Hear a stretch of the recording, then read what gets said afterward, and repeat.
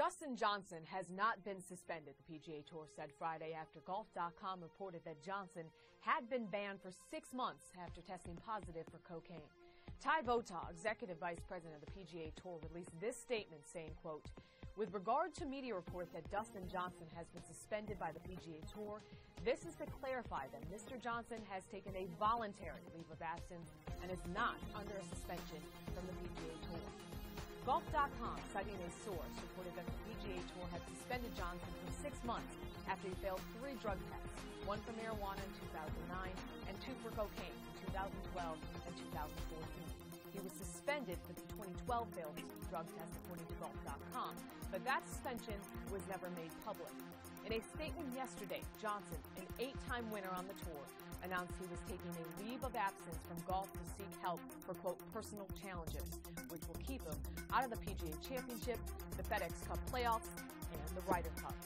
For more on this story, we welcome an ESPN senior golf writer, Bob Herrick, who joins us on the phone. And Bob, what more can you tell us about the developments involving Dustin Johnson? Well, who do you believe, right? It's the PGA Tour kind of puts itself in a tough spot here with a long-time policy that's also for a long time been criticized, and that they never discuss disciplinary measures that have to do with anything other than a failed drug test for performance-enhancing drugs. Anything else is kept in-house, and here's an instance where somebody reported that he was suspended, and for all of the day they said nothing. They said they'd stand by their policy, and then they changed their mind. So what is it? And it's troubling no matter which way you go.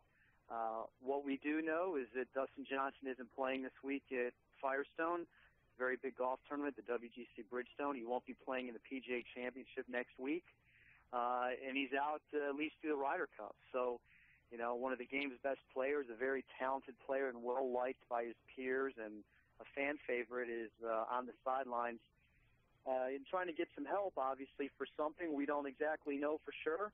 And you've got a fairly prominent media organization being called out by the tour as being wrong. Yeah, Dustin Johnson, a promising young player, and you mentioned all the events that he's going to miss coming up due to this voluntary leave of absence. But as a whole, what do you think this means for his career? Well, it's a blow, certainly short term, because nobody would have been surprised if he came out and won the PGA Championship next week. He's that good of a player. He's one that most expect to win majors, and maybe more than a couple. He contended at the Open Championship just 2 weeks ago.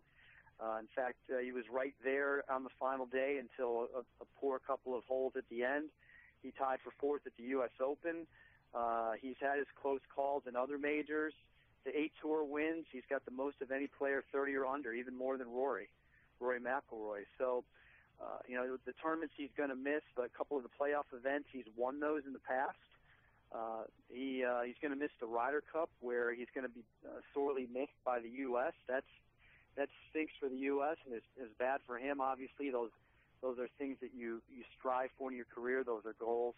And the last Ryder Cup 2 years ago, Dustin Johnson was the only undefeated American and one of only 3 players to win singles on Sunday, the day the U.S. blew a big lead. So, it's for his career for golf, it's a huge void that he's going to be missing all these events.